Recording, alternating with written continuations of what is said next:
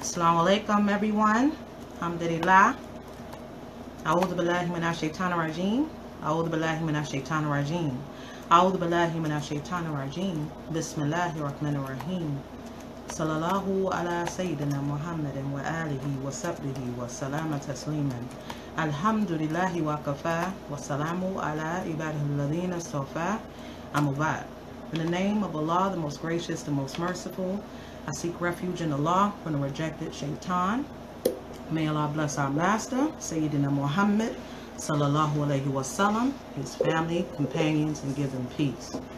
All praises are due to Allah, for he is sufficient for us. Peace be upon his slaves, whom he has chosen. As to what follows. Assalamu alaikum. Thank you for joining us on the Have Your Deen show on Nurzaman Radio. Alhamdulillah, I'm glad to be here. Alhamdulillah.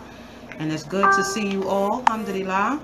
Mashallah. We're happy to be back one more time. We apologize for not broadcasting yesterday. It's his fault, of course. Whenever something goes wrong, it's his fault. Remember that, okay? And What you laughing for? Ain't nothing funny. Anyway, so we're I just said ain't nothing funny. It's nothing funny? Yeah. I say it's funny. Alhamdulillah, thank you so much for tuning in. Alhamdulillah. And we don't have the phone lines today, mashallah. So if you have any comments or questions, yes, it's my fault. I take responsibility and accountability. It's my fault for that one. But you should notice that I said that it was your fault the first time, without saying what it was my fault. Hold on, I got something. All right, whatever. Alhamdulillah.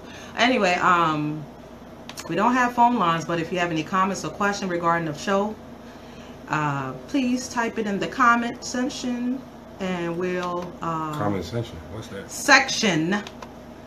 In the comment section, we will try to answer it the best that we can. Alhamdulillah. What you got to say? Assalamu alaikum, brother Imam. Wa alaikum. Assalamu wa rahmatullahi wa barakatuh. Listen, you better give me my rights properly. I'm always giving you your right. Properly. You get too much rights around here. Alhamdulillah. I get too much right? Yeah. What that mean? I don't know. I tell you. You don't know? He a mess. Alhamdulillah. Today's topic is, when is it the right time to tell her that you are marrying another sister? She's not a wife yet, but he getting another wife. When is a good time to tell her? I know what y'all gonna say. Never. When's the right time? Never. But before we get into that, alhamdulillah, so much is going on in the news, and I like to do a little current events before we start. I don't even know which one to even address this evening. Well, there's two things I want to mention. One, is it one or two? Make up your mind. one thing I want to mention, it's more than that, but I'm just going to mention two of them. So it's not, first you said it's one, now he says two. I can change my mind. Now you said, no, you lied. I can change my mind. You said one, so you was lying when you said it was one thing. And you want to slip in two. Now it's more than two. He don't want me to talk about what more than one thing. Listen, instead of being like that, just say I don't want you to talk more than two. I could pick 3 or 4 or 5. Don't tell me what my intentions is. I just want you to be truthful. Don't be on here lying to people. Don't be on here lying. You said 1. Now it's 2. Okay. By the time the show's over, it's gonna be like 10. Well, okay. 2 things. One, I'm very curious how this whole situation is going to play out with the Somali brother in Minnesota, I believe, who they say allegedly killed this Australian white woman. I'm very curious about how that's going to play out, because with this situation, they put him out there, they got his picture out there, and if you notice with other shootings that's dealing with the Caucasian police officers, we do not know what they look like. We don't know their situation. We don't know their name or anything like that. They just intentionally not give that information out right away. But for some reason, this one, we see what he looks like. We see his family. Like, I've seen pictures of his family online, and it's like they putting them out there for what? So it's a proof that the media is very biased. It's not going to be on our side, especially if we're Muslim. We always want to get the short end of the stick. Muslim, black, we're going to put it out there. There's another situation. I said I was going to do one or two. I didn't really get to hear the story, but it was a black man who went to save somebody. I forgot what he did. He was supposed to be going on a job interview, and he did something heroic. If I'm wrong, if the listening audience know who I'm talking about, but the way they portrayed him, they said an ex-con went to perform this deed or what have you. And I'm like, why they gotta put his background? He's an ex-con. That means he's not doing it anymore. But how is that relevant to his actions? So see how no matter what, we're going to be portrayed a certain way if you're black and Muslim. SubhanAllah. Someone made a comment. Let's see. Trying to put mine. So if anybody know what I'm talking about, but it doesn't surprise me any, and I hate to look at the news and read it and lie on it. That's what's at our fingertips right now, unless we have our own media connections that are not biased, that tells the truth, that tells a story as it should be told. Then you're going to get this, you know, and it's a daggone shame. So that's it. So how many was that? How many was that? One? No, two? there was just one. I just kind of digressed to something else that. No, see, now you're lying again. You mentioned the Muslim police officer in Minneapolis. Then you mentioned the. Why you gotta repeat what I said? The Good Samaritan. See, you interrupted me now. The Good Samaritan who did a good deed, and they brought up his criminal record. So that's two things. It's not the same thing. And you just repeated what I said. So. Yeah, so that's two things. Because I'm repeating what you said. Now it's four. Because you lied and said there was only one thing. Now it's four things now that it's was two. mentioned. Mm-hmm. You just repeated what I said. No, anyway. It's the same thing. Oh, okay. Alhamdulillah. We talking about what you said you was going to mention. Okay. Alhamdulillah. I'm not perfect. Alhamdulillah. All right. You got anything to say? You want to start the show? You already started it. I didn't start the show. Yes, you did. You know what? I'm going to mess up. Let me share the show on my page while you talk. Well, now you're going to share the show on your page. Because I was just talking just now.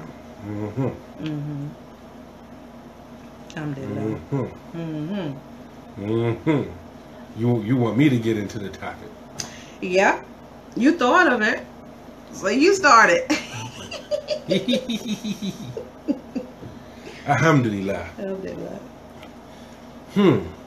How should I get into this? Brothers. See? The thing has a volume on it, right? When you click your volume, there's for media.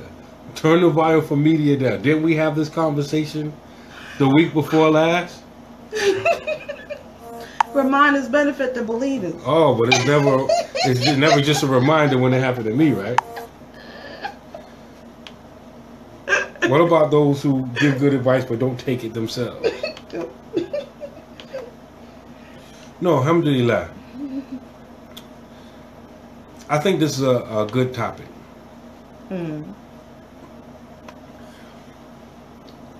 Brother, my Muslim brothers that's listening out there. You're married. You have a wife.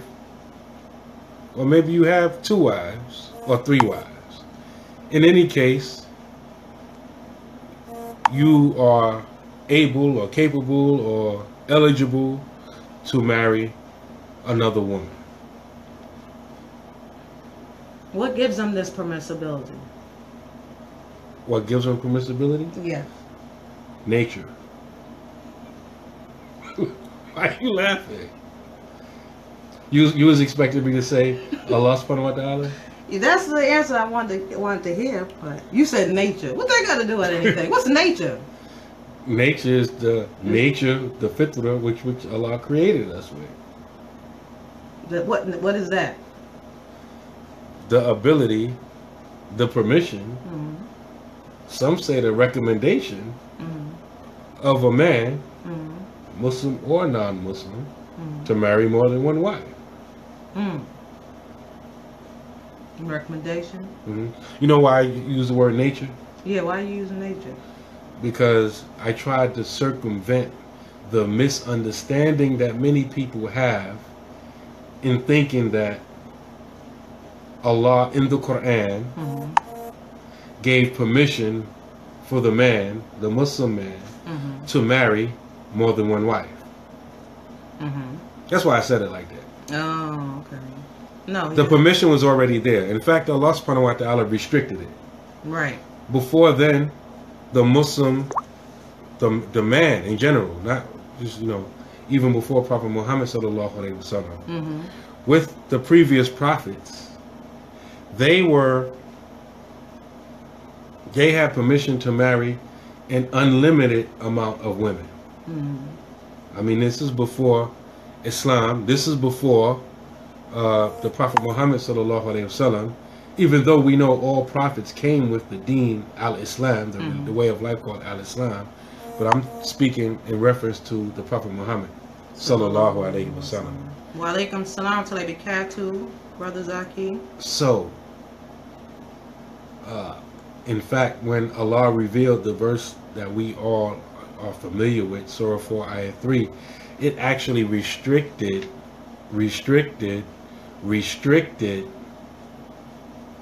the number of wives a man could marry.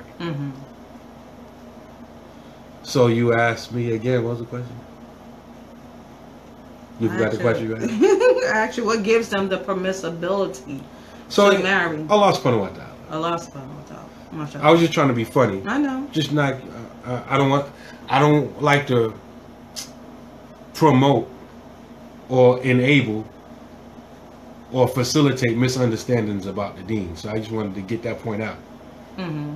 That before Prophet Muhammad sallallahu alaihi wasallam, all men, were permitted to marry an unlimited number of women. Right. When the Prophet Muhammad sallallahu alaihi wasallam came, and the Medinan period came, when Surah 4 Ayah 3 was revealed, now you can only marry 4. So people like to, and I hate when people, especially me, get blamed for stuff that ain't their fault. And like the Muslims get blamed for, polygamy. Polygyny. Polygamy. Polygyny. Polygyny. Polygyny is a form of polygamy. It is, but that's the one that's applicable to what we're talking about. Polygamy doesn't exist. Teach, sister girl. Polygamy doesn't exist in Islam. Why if not? y'all don't know what that means either the man or the woman have more than one spouse. So the woman is able to have more than one husband, but anyway, and the man can have more than one spouse. You said, some sisters be like, yes. I ain't even gonna go there. I'm about to say something anyway. So polygyny is the proper term to use. Hey, they not even listening to us. They having a whole conversation over here. So do we need our first wife permission to get a second wife? Sorry. Anyway, go ahead. So we moving too slow for it. I know they going all into it, and we're going to get into that. But the point here is, where did this plural marriages come from? And people have the misconception that you got to be Muslim, or when Islam came into existence, that's what it came into, and that's not true. So let's erase that out of our minds. It was never something that was never, what was it? What's the word I want to say? I don't know. It was never not something that was not practiced prior to Islam. Okay, so before, it was plural marriages. It could be, if a man wanted to have 1,000 men. Wa alaikum salam wa barakatuh, Imani. Alhamdulillah. Thank you for joining us. If it was something that a man wanted to practice, he had unlimited a number. How about this? I bet you never heard what I'm about to say stated the way I'm about to say. Okay. Obligatory monogamy is a bid'ah. Obligatory monogamy is a bid'ah. Is a bid'ah. Obligatory means something that is wajib. Someone that to make monogamy wajib is a bid'ah. Make it wajib. Yes. Monogamy. Wajib. That's kind of subhanallah. Think about it. I gotta think about it. Think about it. That's not from Allah. No. Because with all of the other Anbiya, all of the other prophets, polygyny. With the Prophet Muhammad sallallahu alaihi wasallam, polygyny, even though it's restricted, only 4. Western society comes, you can only have 1. It's a bid'ah. It's not from Allah and His Messenger. Polygyny is not an obligation either. Right.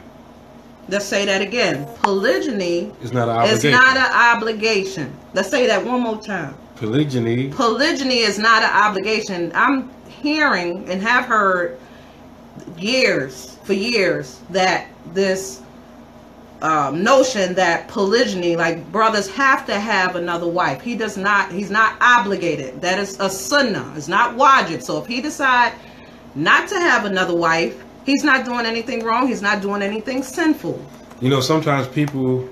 I think you know why they say that. Yeah, sometimes people, you know, in order to try to avoid one bid'ah or one blameworthy trait, they go to the other extreme and fall into the other blameworthy trait. Right. Because they make a lot of derogatory comments about brothers who have have only one wife. Right. Right.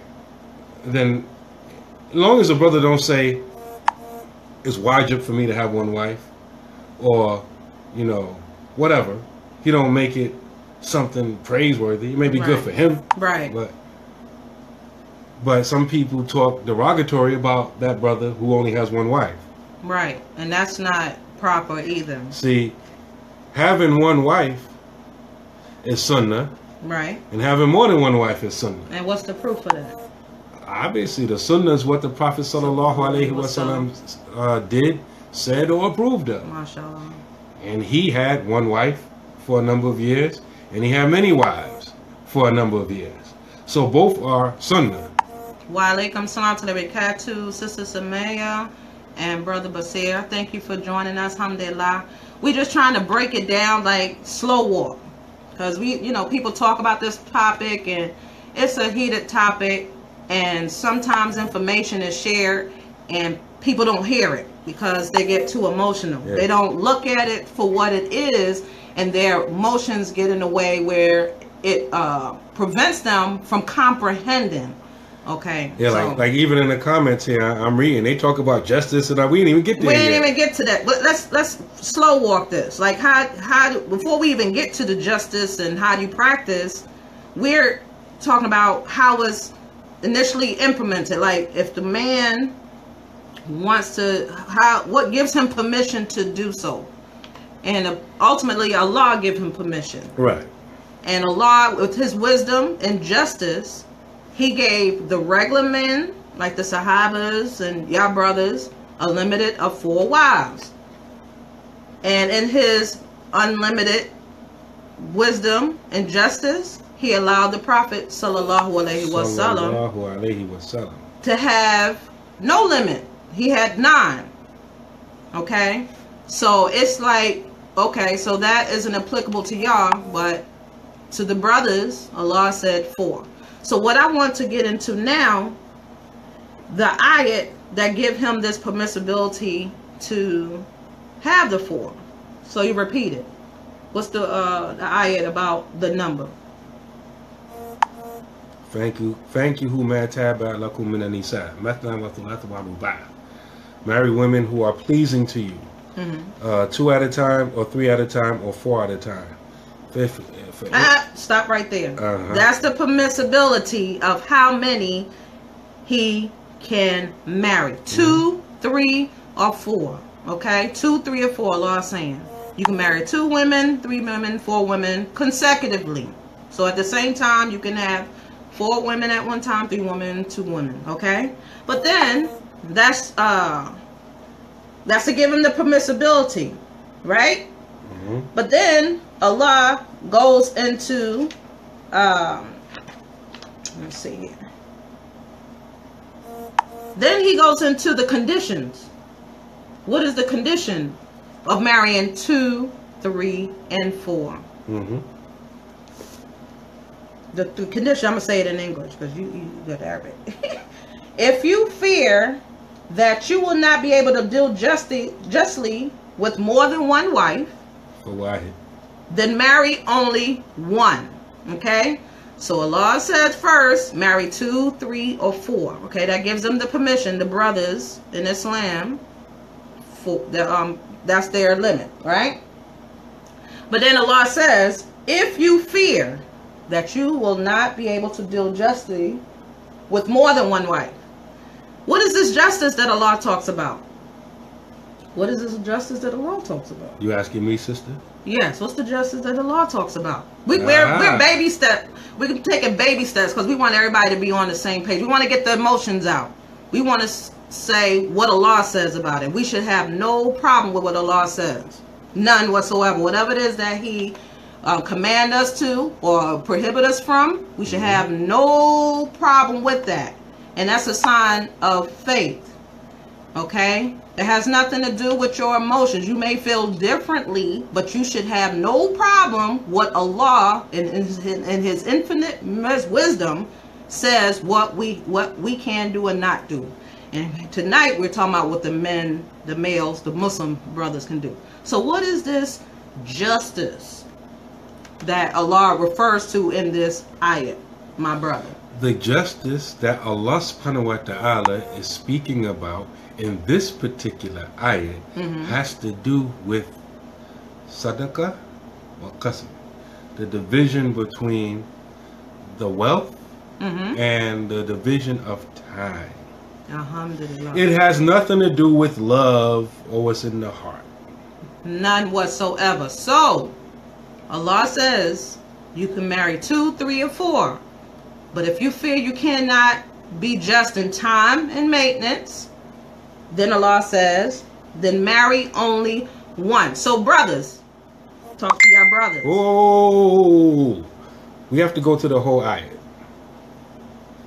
Okay. No, you know what? It's important. Okay. Allah says, فَإِنْ كِفْتُمْ أَلَا تَعْدِلُوا فَوَاحِدَةً أَوْ مَا مَلَكَتْ أَيْمَانُكُمْ ذَلِكَ أَدْنَى أَلَا تَعُولُوا. Which means, if you cannot be just, then marry only one, or right-hand possessions. That is better and more suitable, right? Do you know why I stopped you and said we got to read the whole ayat? Yeah. What? Why? Because Allah didn't restrict the man to just the 4 and just the 1. If he can't do any, he can do the right-hand possess. That's another option for him. You're on the right page, right paragraph, wrong sentence. There's some people, and I have a real problem with this because they actually lie on Allah. They make up ayat that's not even in the Quran. They say stuff like 1 is better for you if you but knew. That's not, this ayat don't say that, right? Okay. But even the people that say that, or even if they don't say that, they think that without attributing a false statement to Allah subhanahu wa ta'ala, the sentence is not finished. Aw ma malakat aymanukum, or your right hand possessions. So if you on that 1 is better for you if you but knew hang up, Allah says aw, or right hand possessions. You follow me? Right. So if you saying that 1 is better for you, then right hand possession is right along with that. Right. Right. You follow me? Right. Argument is real weak. Anyway. So then Allah says marry 1 if your time and maintenance. Now what time? Let's break down time and maintenance. Nighttime. Nighttime. What you mean by nighttime? Nighttime. You spending your nights with your wife. Umar Farouk said, what surah are you reading from? If he's Surah talking 4. to me, Surah 4, Ayat 3. Surah 4, Ayat 3. That's what we're on.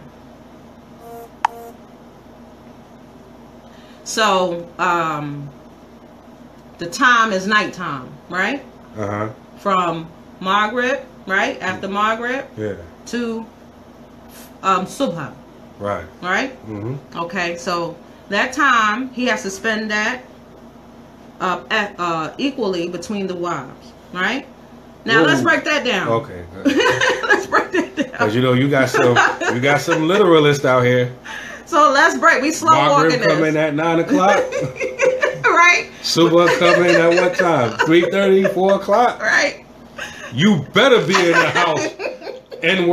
Brother, from 9 o'clock. 9 to 4 o'clock. a.m. That my office hours is. If you show up at 9:05, you owe me 4 minutes, 5 minutes. You stole from my time. So let's break this down, okay? We slow walking. I see y'all got y'all conversation going on. That's good. I like that. Alhamdulillah. He doesn't physically have to be in your house. The one whose night it is, he doesn't physically have to be at your house, but he better not be at the other sister's house. Good point. Okay? Alhamdulillah. Let me say that again. When Margaret comes in and it's your night, that brother better not be at the other sister's house. Maybe he's just getting something out the room. No, he can't step inside that house. And if he know better, he won't be near the house. He'll say his goodbyes, and he'll say, "I see you when when I see you." Okay? You might have said, "You 4 or 5 minutes mean a lot." Yeah, that's right. So you have sisters right now. Oh, the brother ain't walking to the door till 12 o'clock at night because he probably was hanging out with the boys. Sisters probably keep a journal. Yeah. Okay, 4 minutes this night. With the street lights. I know that's right. 6 minutes for the next night. Yeah. Then you get an argument. She tabulating that joint. Yeah. You owe me time. 6 hours and 3 minutes and 42 That's seconds. right. You owe I'm me. docking you. I'm docking her time. And I hired a private investigator. That's you right. was never late to go over her house. So you cheated me. Woo, keep on walking, don't look back. Right. So the sister that he's leaving to go to, just assuming that he's there at one house and he has to go to the other house, he better be out that door when Margaret comes in. Okay, when we say Margaret, when Margaret comes in or after Margaret is about to approach, but the time to prayer of, I want to make this clear so my sisters gonna understand. Is it when the adhan is called for Margaret? That's the time? Yes. Okay, alhamdulillah. Yeah, I heard that, right? So when the dawn is called, don't try to delay the dawn, brother. Be in the house. Get out that house. Get out that house. If you're going to the masjid or if you're going to work, alhamdulillah, that's good. Just don't be at that sister's house. That's being just.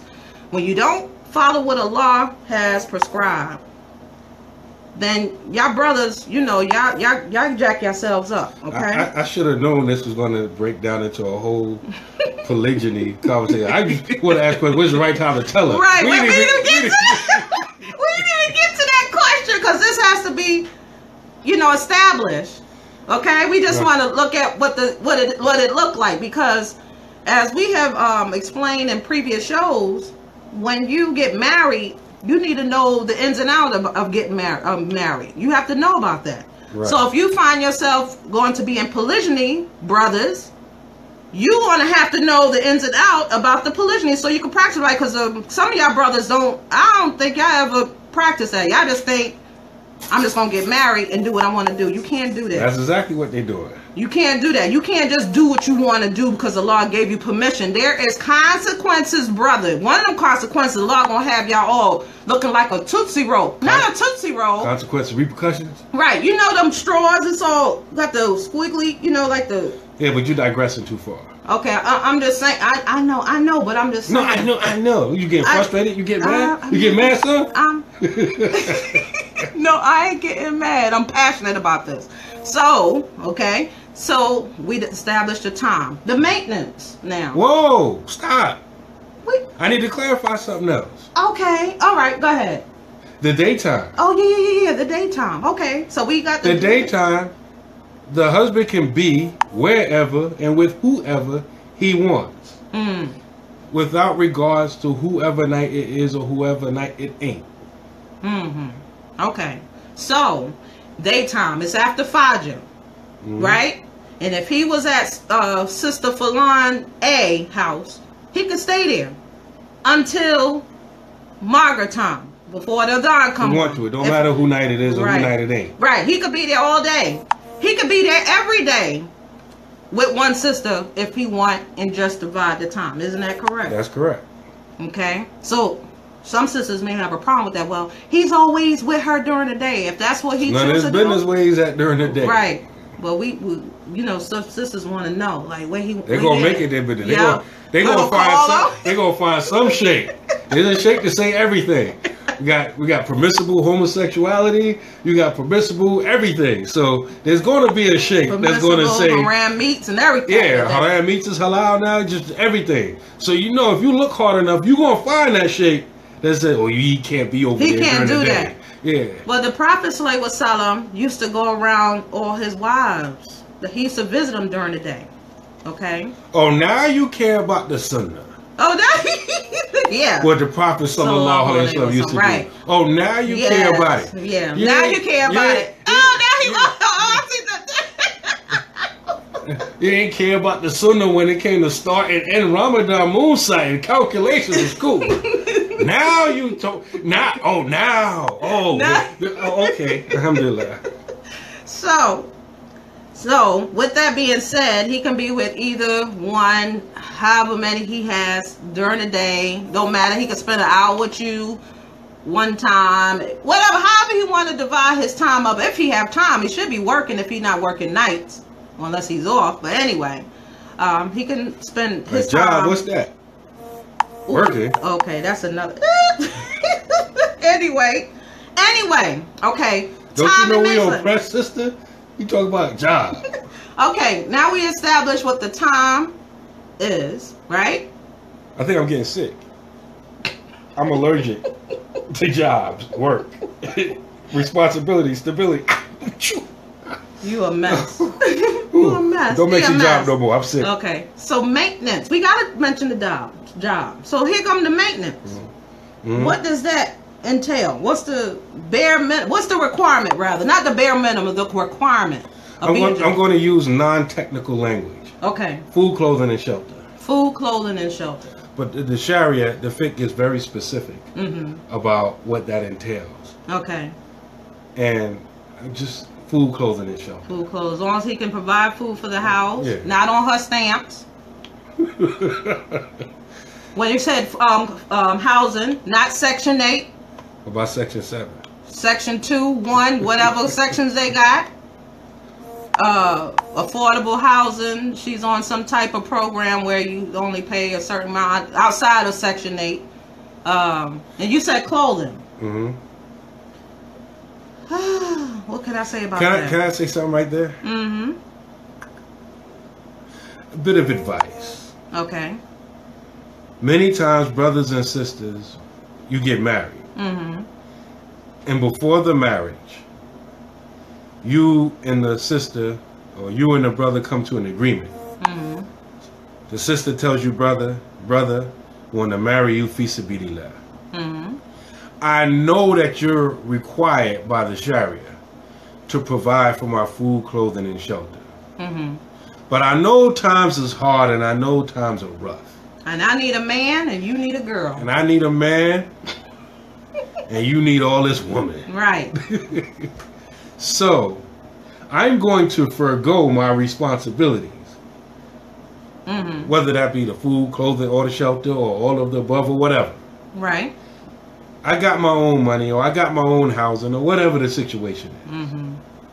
You don't have to worry about that. Mm-hmm. Or you just start paying for it when you get on your feet. Can I mention something? Go ahead. Never mind, go ahead. Never mind. My advice, and I'm speaking from experience, don't go for it. As soon as you get in that first argument, or maybe she's a little bit more patient, maybe the second argument, the big argument. These brothers ain't no good. They don't even be taking care of their sisters. These sisters, I'm paying you ain't paying for nothing. You ain't no real man. And you sitting there like, wait, hold on, wait. You agree That I won't have to till I get on my feet. Well, when you gonna get on your feet, brother? It's been a whole 6 months. How you gonna have 2 wives and you not taking care of your business? But we had an agreement. The letter after E in the English language. At the letter after the E. Yeah. That agreement. No. EFF. That agreement. And I agree. I usually advise, but we live in during the time of the renegade. When 2 people want to get married, they ain't trying to hear no advice. If you even look like you about to present an obstacle for this union, you as a wali or the imam will be unceremoniously kicked to the curb, and the nikah will be facilitated by somebody else at another masjid or in the back alley or whatever. But for those who, what I usually do, I usually tell brother, no, don't do it. You know, if you can't take care of if you can't afford to marry her and she's willing to do this, write it down. Right. Put it on paper. Yep, put it in writing. Because people, all of a sudden, stuff get misconstrued and, I didn't expect for it to be a whole year for you got on your feet. Well, I didn't expect for it to be a whole 2 weeks. Right?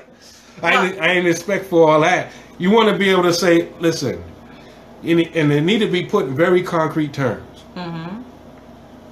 You know, I expect to be on my feet in 6 months, so maybe give me a little grace period, 9 months, or what have you, whatever. So just in case after the first argument and everybody catches amnesia, and the arguments and the name calling, somebody can pull out some piece of paper that everybody signed and be like, you did agree to this, or you didn't agree. Somebody gonna say you forged my signature. It was Photoshop. Yeah, everybody's lying. Okay. The whole masjid. I wanted to say something else. You advise the brother not to go there. I advise sisters not to go there and agree to that if you're not going to be able to handle that. Just look at yourself, look at your situation, and if you know yourself, I'm not going to be able to deal with that, him not be able to do anything for me at any time. He's going to have to get on his feet before we get married. You have that right to do that, okay? Just so everybody can be cool, calm, and collected. So everybody be cool, okay? So our advice is don't go into it like that if you don't think you can deal justly like that. Now, here's my question now. I know she had a question. Does that relinquish the brother? It's in writing now that he says, I need some time. And you said, okay, baby, it's all right, you got time. Does that relinquish him from his responsibilities? Because the law says this is his right. That's her right over him. Yet they made this agreement. So does that put that on pause? You have to live up to your agreements. That's why I specify, even though contracts Islamically, well, according to our school, don't have to be written down. But even the disbelievers understand marriage to be like a business contract. Right. That's part of emphasis on part. The whole reason behind the marriage license, because you're dealing with the necessary consequence of the transfer of wealth upon death and, divorce, etc. And Islam looks at marriage in a similar way. Okay. Because I always tell people that the nikah or the ceremony, you heard me say it dozens of times, it's like when you closing on a house. If you ever purchased a house before, all the negotiations and the back and forth is done ahead of time. Right. Before this actual signing. Yeah. When you sit at closing, that's when all the money is exchanged and the deal is over with. It's done. Right. Because y'all have already come to an agreement collectively. Right. Mutual benefit to everyone that this is how much you're going to pay.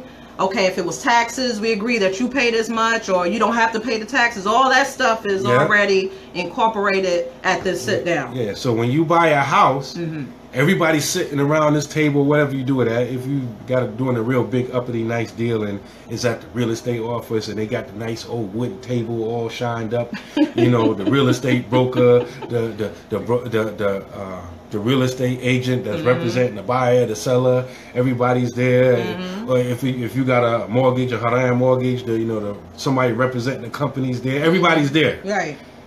And everybody gets a copy of the papers, and everybody passes everybody's checks, and everybody says, everything cool, everything all right, all right, we're going to sign. Right. When everything is done, they pass you your keys. Yep. Yep, and they'll say your deed is in the mail, but go ahead. Marriage is the same way. All these details is worked out before the actual ceremony. And so I think us here, when we get married, when we're doing something that's not the norm, when I say the norm, what's expected normally from the Sharia. Right. Meaning the man's taking care of the woman, period. If there is no period in that, y'all got some side agreement, y'all need to treat it like a real agreement. And the woman has to understand that she's going to be held according. She just can't make agreements and then just go back on it. So what you're saying is, if this sister allows the brother, marries his brother on the condition that he doesn't have to do X, Y, Z for certain, this is if they stipulated the time period. But that's why I say you have to stipulate the time period. Right. Because most people, they don't stipulate the time period. So it's something vague whenever you get on your feet. Right. So once if it's stipulated or not, because she went into this agreement, she's held accountable for that agreement. Right. So she can't say, well, he didn't do this XYZ for me, but you agreed to that. You can't call him account. He won't be held accountable for that agreement that y'all came into. That's why it's good to have a time period, because she could just say, well, I could say, well, brother, no, you ain't got to take care of me. I'm good. I'm patient. And then tomorrow, you know what? I need this done, this done, this done. I need you to do what you... And you're like, wait a minute. Or if another sister comes into the picture. Oh, if another... no. Hold on, wait a minute. You ain't giving me my rights. And the brother be like, well, I got the same agreement with her. Right. SubhanAllah. So you can't do that. You got to stipulate it. If you go into this like this, you need to stipulate the time period. So nobody can say anything. And the sister that agreed to this cannot say anything. So yes, you are held to that contract. The brother's held to that contract. So in 6 months, he should be looking for a job every day. He ain't gonna never get on his feet. What? Some people. So in that case, they say 6 months, he doesn't get a job. I'm saying that he didn't even try. He just just smooth sailing, and then 6 months. He filled out an application. No, he didn't even fill out an application. At that 6 month point, that 6 month mark, then what? Can she, like, you know what? We can't do this. That's why, with these things, you have arbitrators.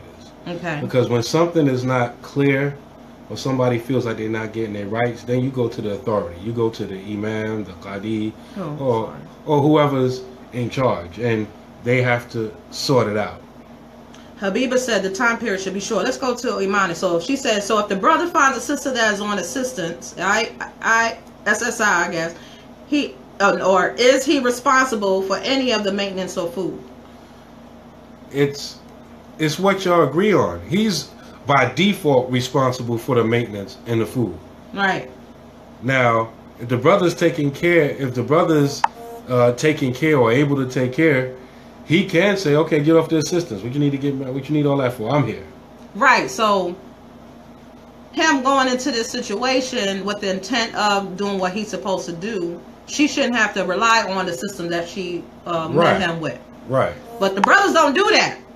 Y'all see a sister with Section 8 food stamps, she getting about $2,000. Then she might got some kids on SSI, even herself. What brother's gonna say, well, sister, you need, the SSI, sometimes it's a disability, so let's just leave that there. That's her money. But as far as the housing and the food stamps thing, then I ain't got nothing against the food stamp. People that work get food stamps, like WIC. People get WIC on work, whatever. What I'm saying is, the brother, what brothers gonna say, well, sister, you need to get off that food stamps. I'm gonna pay your grocery bill. How much is your grocery bill every month? $2,000. I got that. Oh, so the rent, if we get a house, it's going to be about XYZ. I got that. What brothers you know that's going to tell us just to get off of those things so that he can take care of them? Honestly, I want to know what brother. Raise your hand. Raise your hand if y'all get to meet a sister on the assistance and you tell her to get off of it. I'm waiting. Alhamdulillah. Alhamdulillah. So,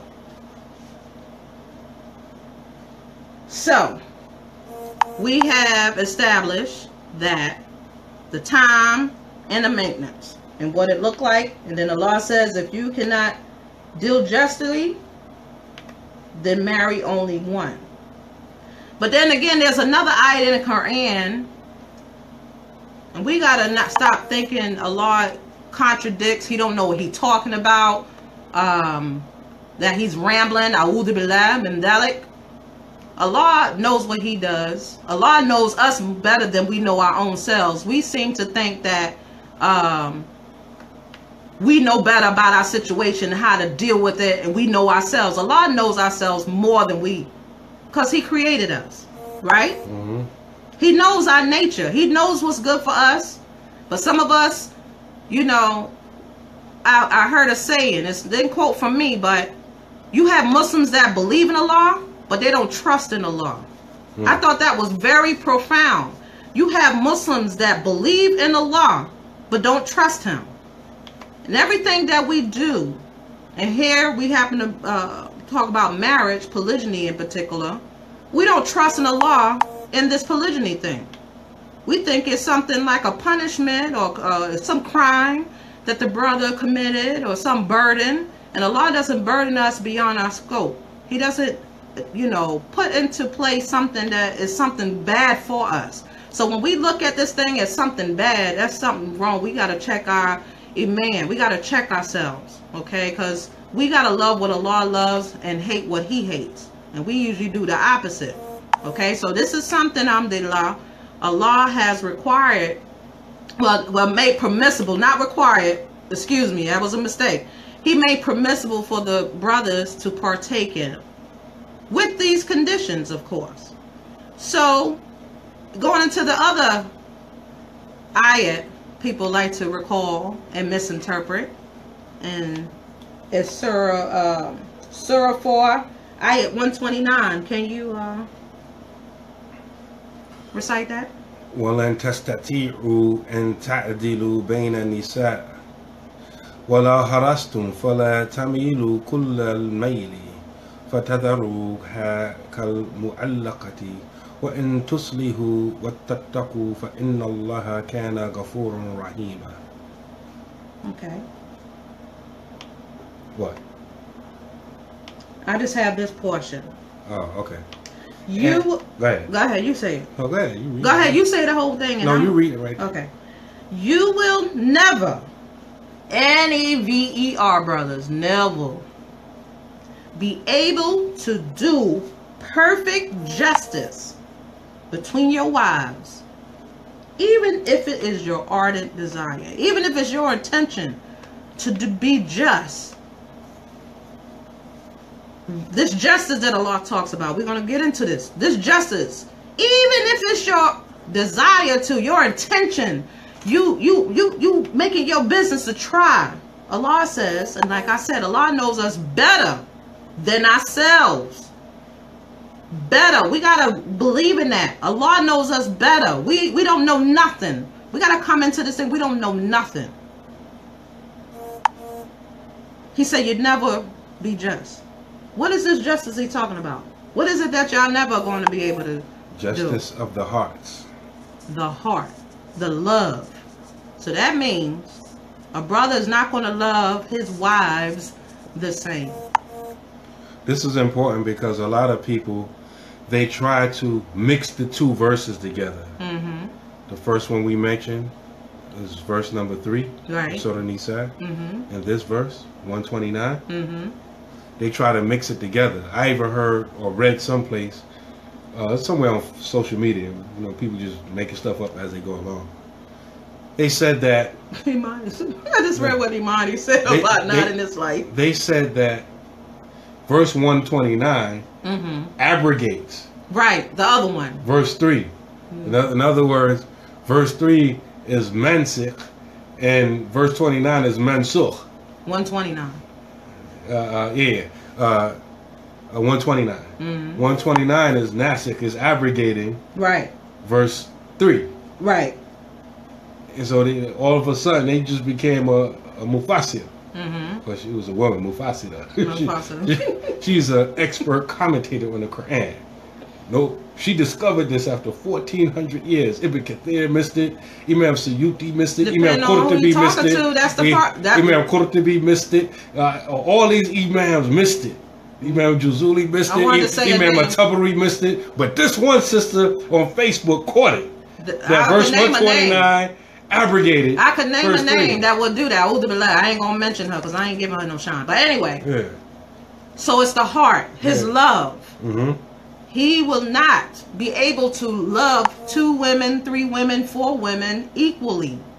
He's not going to be like, well, I feel this way. You can't even express it like that to say, okay, that's not even possible. Okay, I love you like this, so I got to make sure I love sister so-and-so like this, and then the other. It's not going to happen that way. That wasn't even the way with the Prophet was selling. Like, you my boo, and you this, that, and the other. And you can say that to her, but you not necessarily feel that way. You're not being deceptive. You're just trying to, how can I say, keep the peace. Because people say things that they don't really mean just so they don't hurt the person's feelings. But he do care for her and he love her. And brothers that marry, I believe they truly, they truly, sincerely love their wives. One wife or all their wives. He loved them. And he cared for them. And he wants good for them. But he may not, she said, nah, don't lie to me. But as long as he's treating you well, he's respecting you, it wouldn't even matter. You wouldn't even know that he's not loving you as he would the other wives. You know why? You know what's a good example of that? The Prophet Sallallahu Alaihi Wasallam. He used to treat people so well that he thought that person used to think that they was like a top of his list, like they was like on the list, and they weren't on the list. You remember that hadith about the man used to ask about who's dear to you, whatever? It was Amr ibn al-As. And can you recall that story? I don't want to chop it up. He was a Nushad, a very well-known, famous, and very important Sahaba, but he was a new Shahada, basically. He became Muslim kind of like at the end of the life of the Prophet Sallallahu Alaihi Wasallam. And he was experiencing all his love and good treatment from the Prophet Sallallahu Alaihi Wasallam. So he said, he asked him, who do you love the most? Like, who is closest to you? And then he said, Aisha. His wife. And then he said, Mina Rijal, from amongst the men. Like, don't count the women. Right. It's like, oh, Abuha, her father, Abu Bakr. Right. Then I'm going to say, Thumma men. And then who? Umar. And he said, Thumma men. Uthman. And he stopped asking. He stopped asking because the Prophet was treating him so well with love. And that's how we should treat people.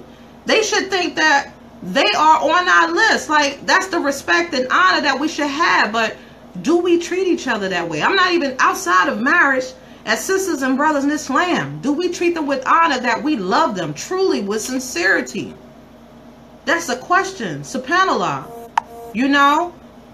We got a warped way of thinking, and in this show, we trying to help us realize and just try to swallow this down. It's nothing bitter about this. Allah. We are going to eventually get to the question, right? We are going to get we're going to get to the question. But we just want to allow you to let it marinate so that you won't feel apprehensive and defensive or anything like that. Whenever this subject comes up, just say, well, that's what Allah permitted for the brother. And I understand the conditions of it. Once you have an understanding and its purpose, then the emotion, your logic, rationale would override that emotion. It's not to say that you won't have any emotions, have any jealousies, won't have anything like that. But it'll be more easier to cope with. Okay.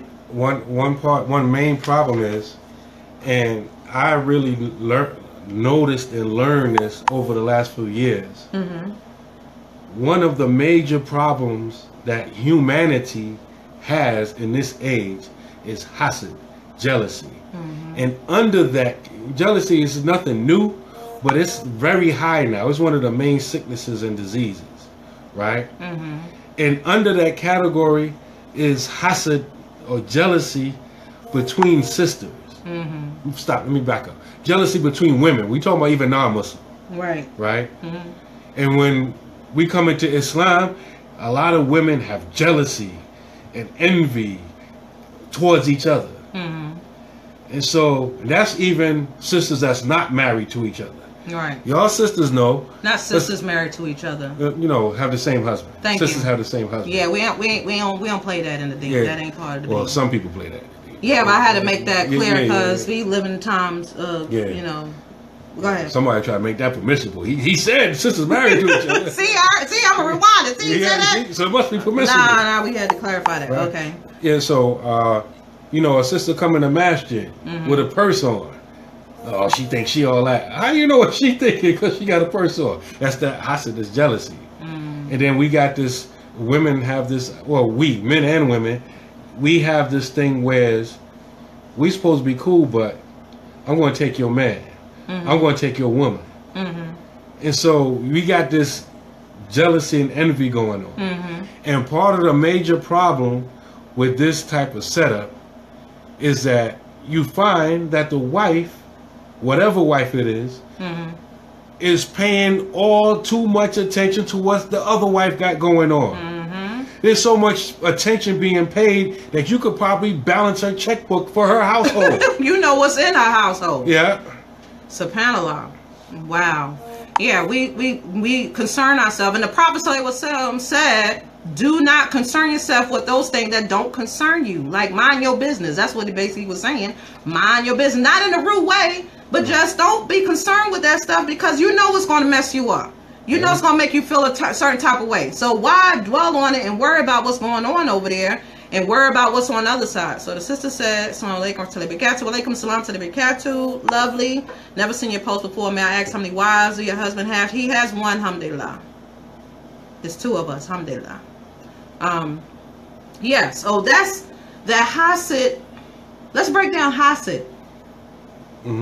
Hasad can be we all gonna get to the question though, right? Let's get to the question. No, I just because we give it a whole polygamy dose and we 57 minutes and we haven't gotten to the question. We need this foundation so someone was to listen to this, and we're not saying we all knowing and we perfect in what our answer is, but it's just the foundation, the basics. So with the hasad, it has levels. Hasad, envy, jealousy. And usually that comes up, to be honest, is when you have a fear. That fear of losing something. You better than me, Sister Samira. Oh, better than me in what? I don't know. Oh, what are you talking about? But anyway, that hasad, that jealousy is that fear that, to be honest, I'm losing something.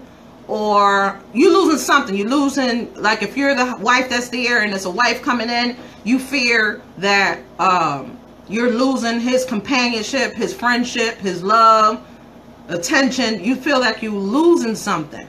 So you, in your mind, it's like, I don't want her to have that. I want them to have, I don't want her to have anything. Let's just be honest. I don't want her to have that companionship. I don't want her to share the love. I don't want her to enjoy my husband's company.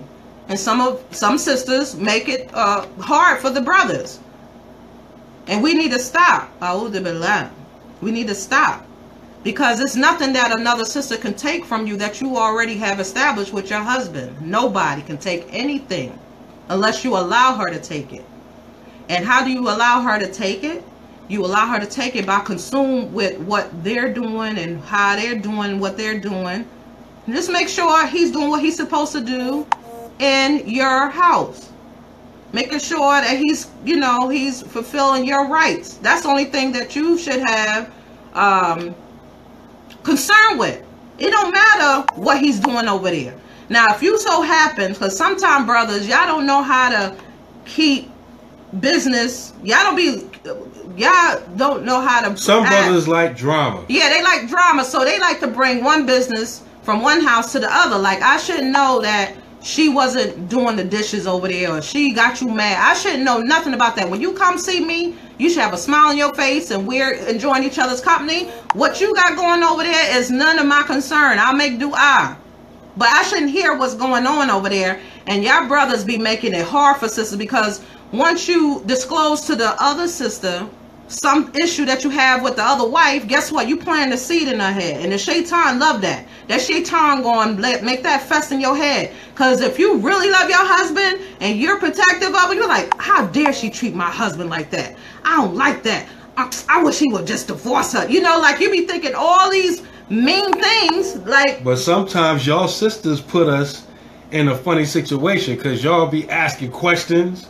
Don't answer. And you don't. Oh, you ain't gonna talk to me now. Oh, we ain't friends no more. I thought we was close. Why you? Right. Well, thought we was close. But see, that's the thing. Y'all can be each other's fitna as a husband and wife. If everything that y'all discuss is about the other wife and what's going on in the other house and things that is none of y'all concerned to be talking with each other, that's the issue between y'all.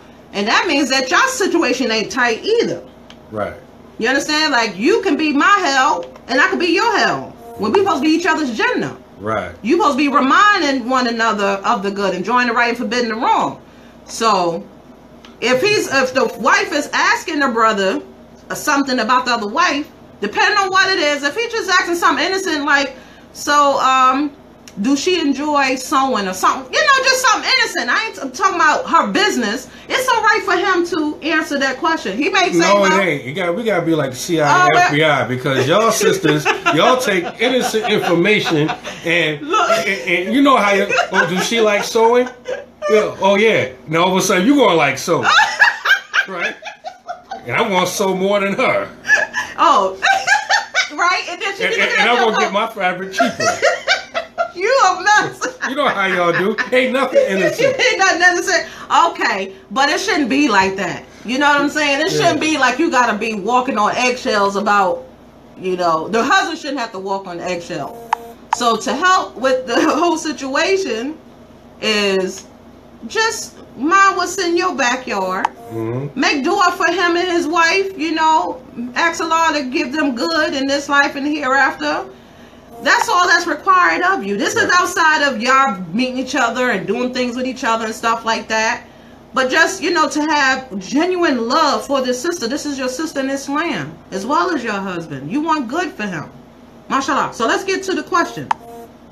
When's a good time to tell? When is a good time to tell? What y'all say, sisters? What do y'all say? When is a good time for the brother to drop that bomb? I want to hear from the sisters while I give my opinion. You can tell me if you could agree. I don't mean to say bomb like that, but that can be, sometimes it can be devastating to some people. So when is it a good time, and be what's the word? Don't come from emotion, but you know, comprehensive with your answer. A comprehensive answer that would help sisters that may find themselves in this situation. It's my opinion. First, before I give you my opinion, I don't like when, because you know, you got the type of brother that every night, he's married to one wife. Right. Every night he come home, he have a conversation with his wife about polygyny. Okay. Every night. You know, so how you feel about it? So how would you like it? So what do you think about it? What if I do it? I mean, every night it's another polygyny conversation.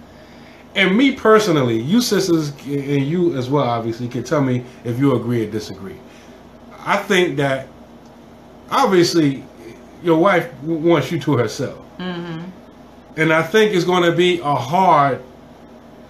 it's going to be, I don't want to use the word trauma, but for some sisters it is trauma. If and when that happens.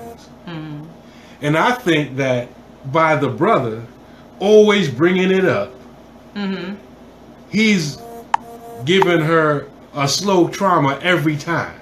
Like needles, like he's like sticking just her poking. Poking. He don't even have his sister in mind. He's just bringing it up. It's like paper cuts. Like every time you mention it, it's like paper cuts. So when he mentioned it, he dousing alcohol on it. It's like, ugh. Yeah, that's how I feel. Like me, as a married couple, you're going to have arguments and stuff anyway. So I don't need no manufactured arguments. I don't need to make any arguments because we're going to have arguments anyway. So I'm not going to try to find reasons to have an argument. Even if you think, oh, she's cool with it, she Aki. Unless you married to Maryam alayha salam, the mother of Jesus, I think most women is going to have problems with it. Even the ones that say they don't have problems with it. They'll make a proxy reason why they have a problem with it, but the real reason is that they have a problem with it. Because it's not, you know, it's normal. The wives of the Prophet sallallahu alaihi wasallam had problems with it. It's natural. My opinion is, I think that the brother who does that constantly, every other night, a polygyny conversation, he not even ready for it, don't have nobody in mind, it's just a conversation, right? I always tell brothers, don't do that. And at the same time, don't be the opposite. When you first got married, polygyny? Oh, no. Oh, it's only you, baby. How can I marry somebody else if I get a chance to marry you? If I marry you, I will never marry nobody else. I think they both seem, you know, both of them are extremes. I think it should be known that that door is always open for you. I think that it should be known that that door is always open for you. If and when it happens, it happens. Now, to answer the question, this is just my opinion. You didn't even ask me my opinion. I'm gonna tell you my opinion, then I'm gonna ask you your opinion. Okay, you're gonna tell. Okay, alhamdulillah. And again, this is just my opinion. Everybody's situation is different, right? But my opinion, I think that the brother should tell his wife that he's going to marry someone else.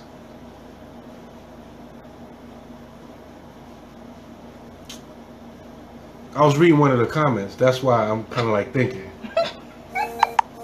When you kind of sure that you're about to do it. In other words, if somebody gets at you, however y'all meet, and you're not even sure if you're interested, I wouldn't say nothing. But if I'm thinking, okay, I'm going to have a quote unquote sit down, then maybe. Okay. That's just my opinion. That's your opinion? Yeah. Well, I think it even, for me, I think that, in my opinion, that there should have already been a conversation, should already been established that you are polygynous. Right. That there may be a possibility that you will marry another sister at some point in time. Like, that should already be out there. Right. Okay? And that could happen at the sit down. Like someone mentioned there, I think it was Hen. She said at the sit down. At the sit down, tell the sister, there's a possibility that I may want another wife. Are you okay with that? And then as this person that's coming in, you have the option to say, no, I'm not, or yes, I am. L Princess, no, it doesn't have to be a purpose. And I'll give you the opinion in a minute. That's why we're discussing this tonight, alhamdulillah. Slow walking this right here, alhamdulillah. Establish that, and if you want to go ahead on and go into it, everything's about intentions. So let's be honest with ourselves. Let's look in the mirror with this thing here. And the reason why I say that, because people, brothers and sisters, they come into a situation thinking, well, I'm going to make him where he don't want another wife, okay? Or the brother will come in there and say, well, I ain't going to tell her right now, but I'm going to change her mind later, knowing that she may have an issue with it or she may not understand the situation. So we need to come in with the intention, pure intentions. We need to lay it out. Be honest with one another. Marriage is nothing without honesty. When you tell someone the truth, you will gain their loyalty than coming in with this deceptiveness.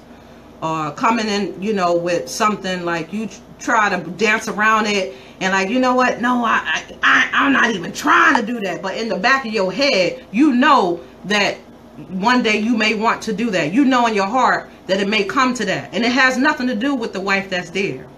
That's another show. But anyway, so after that's been established, if the brother knows in fact that he's going to marry the sister, like they're going to have a nikah he needs to tell his wife. But when he tell her, you need to be gentle. You need to be considerate. You know your wife. If you know that she's, you know, a certain type of personality, then you come at her like that. If you know that she's going to have a problem, she's going to start crying and all that stuff, you assure her, baby, I love you. This is no reflection on you. Whatever we have will be strong and even stronger. I'm not going to change who I am. You have to reassure her. And we need that. We need that time and time again. Even if he doesn't marry somebody else. Y'all brothers be slacking. Y'all get married to us and then y'all forget to tell us we love you or appreciate you. You beautiful. I appreciate what you do. Sometimes you act like things that we do is like, that's what you're supposed to do. So why should I even acknowledge it? No, you're supposed to be grateful to her for raising your children, having your children, taking care of your household, taking care of you, making sure you eat, making sure you fine. Something when you sick, you know, bring you back to health. So this nurturing from the husband aspect should be happening already. So when he come to letting the sister know, his wife, that he's about to marry, it won't be such a blow. Because a lot of sisters feel like, oh, he's getting married because he don't love me no more. Can I interject right there? You talk. Huh? You talked already. Can I talk? Can I'm I sorry, finish? fine. Finish. Go ahead. Forget you. Go ahead. Go ahead. No. See, I'm being nice. Well, Sorry, kids be doing that.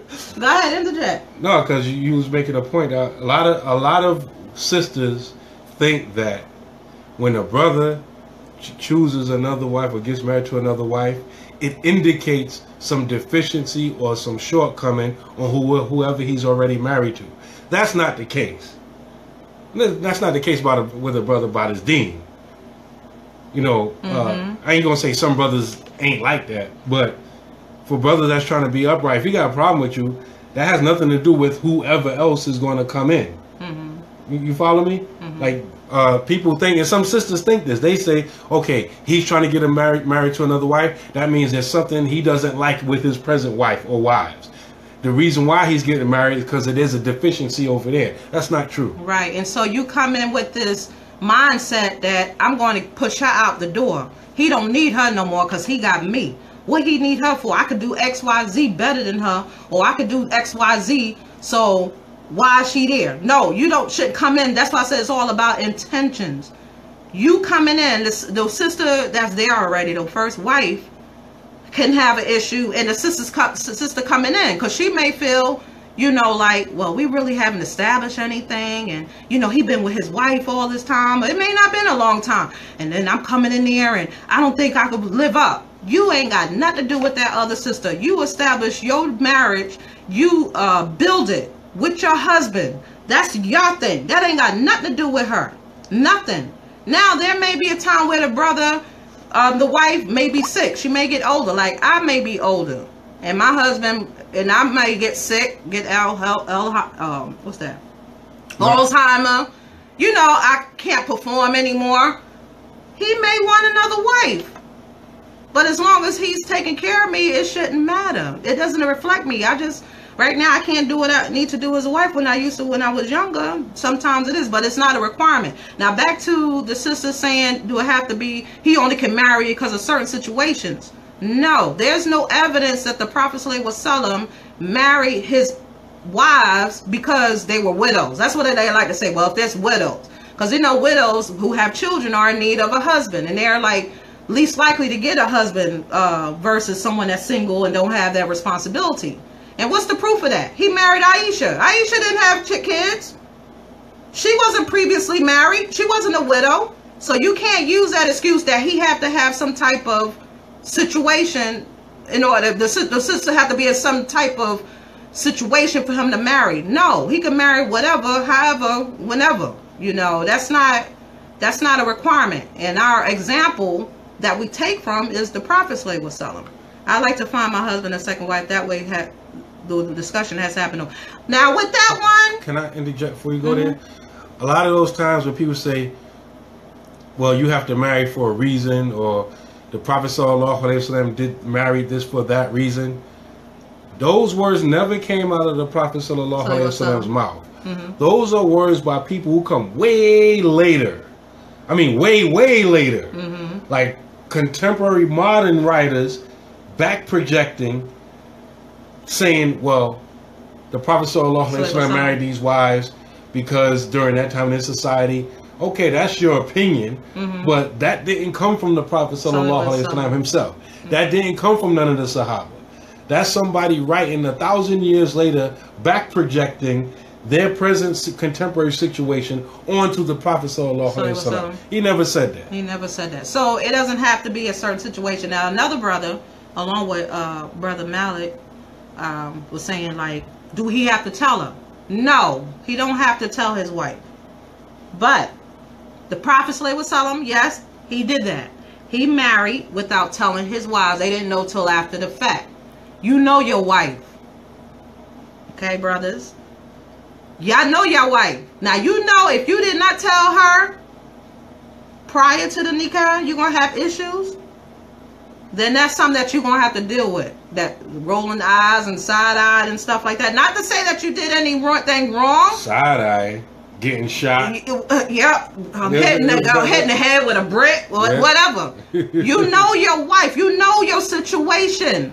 Okay? You know how she going to be. Not that you getting any permission from her, but you want to be considerate of her feelings. And you have to take consideration of her feelings. I know the Prophet ﷺ wouldn't have done that if that was going to be an issue. They may have issues as far as like jealousy, you know, amongst the wives, but it wasn't like, no, he can't marry no other wife than me. It wasn't like that. Okay? So you know your wife, you know that sister. Don't do her like that, because you asking for problems. Yes, it may not be sinful for you to not tell her, but why put yourself in that situation and why do her like that? She deserved better, because you know her. You know your spouse. You know what you could say, not say, what you could do to make it, you know, palatable. Right? That's the word. Palatable. Palatable. Right. I don't want a sister looking for a husband, because as soon as something go wrong with me and the sister, that just make fitna with the whole marriage on both sides. I agree. I don't think, in my opinion, and this is from my opinion, from experience, don't get involved. Let him do his thing. If that's what he want to do, there may be a sister that you may want to marry your husband, or you know your husband looking for a wife, and you're like, well, don't get in the middle of it, because that could be an issue as well. Because when things start happening, then you'll be put the blame to what goes on between them. Let him deal with that. You got enough on your plate. You got your marriage to build. And marriage itself is not easy to be married with one person. You know, much less, you know, someone else coming into the picture. So don't put yourself in that situation. We should want for our sister what we want for ourselves. But be smart. Be smart. Some sisters will come into your marital home with the intention to destroy it. Right. And it'll be the one that was the most cool sister. Y'all was going shopping. Y'all was in the masjid, going to classes together. Y'all was best friends on social media before social media was created. I mean, y'all was, you know, two peas in a pod. As soon as y'all got the same husband, you know, that'll be the same one. Talk about, you don't need her no more. Won't you divorce her? I'm here now. And you should never, ever, ever want express verbally that he divorced his other wife. Now, there's things that does happen in polygynous marriages between the parties, and that's when you got to grow up and be able to reconcile and not be about, well, you doing this for her and not for me. That goes back to that agreement that y'all had previously. You can't bring that stuff up. That's not, you don't have a legitimate argument to bring up amongst, you know, to the other sister. You bring that up to him. She ain't got nothing to do with that. Okay? There was something else I wanted to mention. Oh, Brother Malik had mentioned he didn't tell his wife for the other wife for I don't know how long. What category would you say this falls under, Imam? Sinful or just deceptive? The permission, or excuse me, let me use proper terminology. The ruksa. What's a ruksa? An exception. An exception to the rule. For dispensation. Dispensation. Okay. Elaborate a little bit more. something that's not normally done. That's not made the priority when you act on something.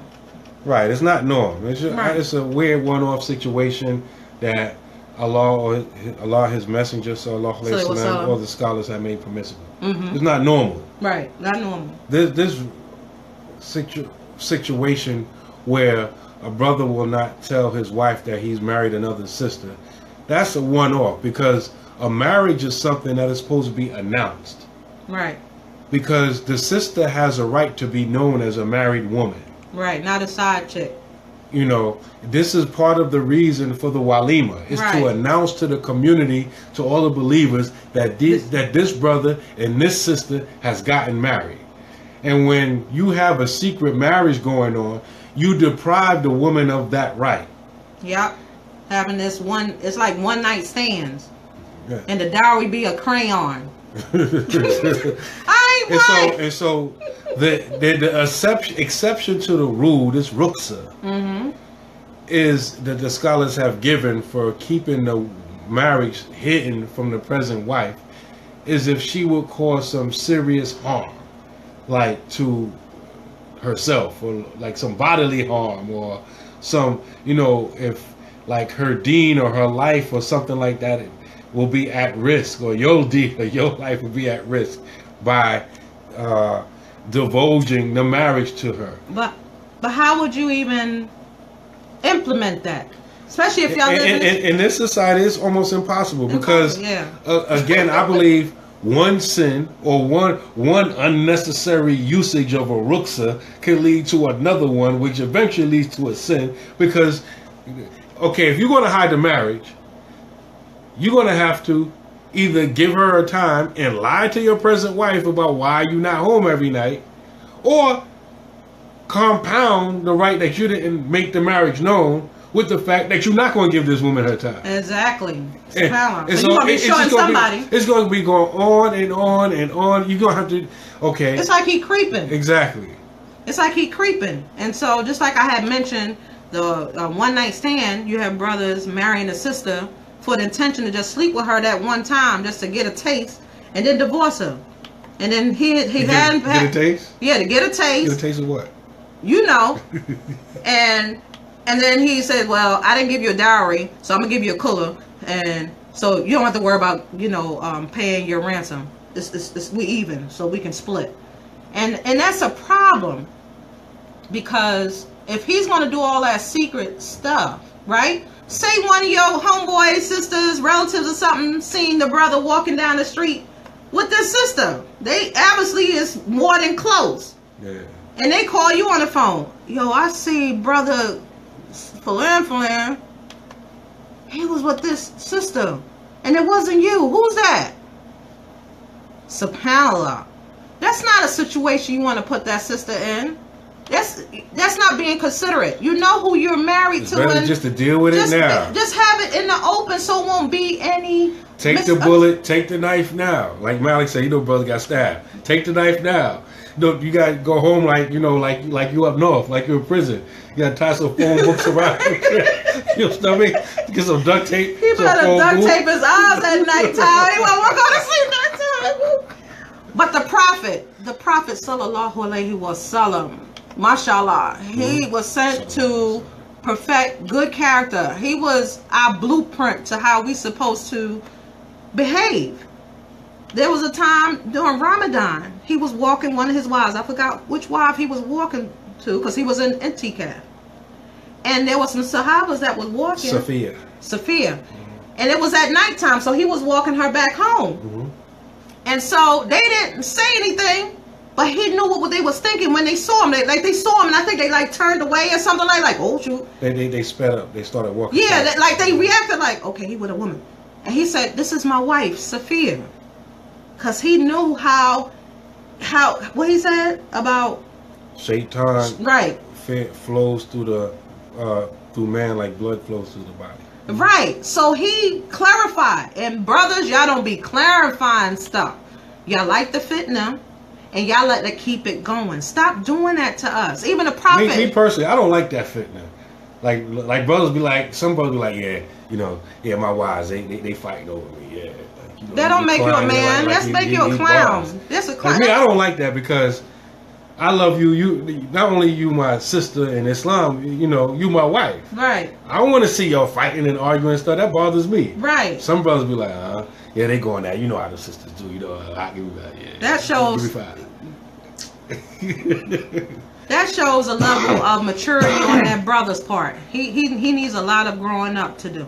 Mm-hmm. And the example that the Prophet was telling him, he being the prophet, the messenger of Allah was telling him, the one that was entrusted with the Quran, the one that was entrusted to deliver the message, had to clarify his situation.